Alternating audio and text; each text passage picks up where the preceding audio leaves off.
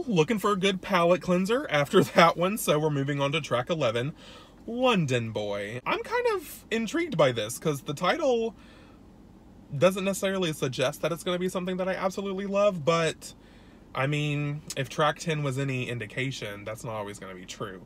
So let's find out what London Boy is about. We can go driving in on my scooter, just riding London. Was that Joe? She already got me fucked up.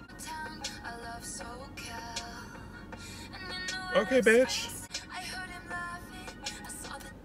Pause. Do y'all hear these fucking melodies she's laying down? Because they're really fucking me up. They're so good. They're so good. I don't know that she's had melodies like this in a long fucking time. Oh! This is cute! Hey!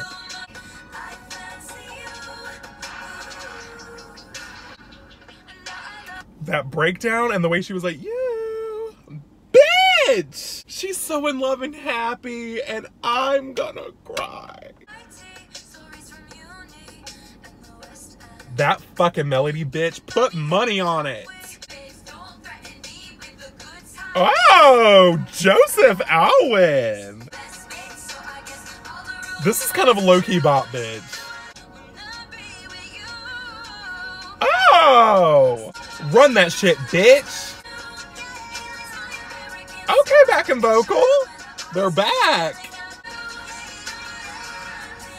These backing vocals on this song are giving me life. This is so cute.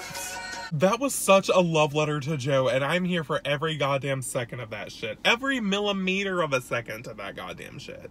I was not expecting a song like that. That was giving me, like, Gwen Stefani, Holla Back Girl, but, like, in 2019, you know what I mean? I don't know, that's just kind of what it felt like to me.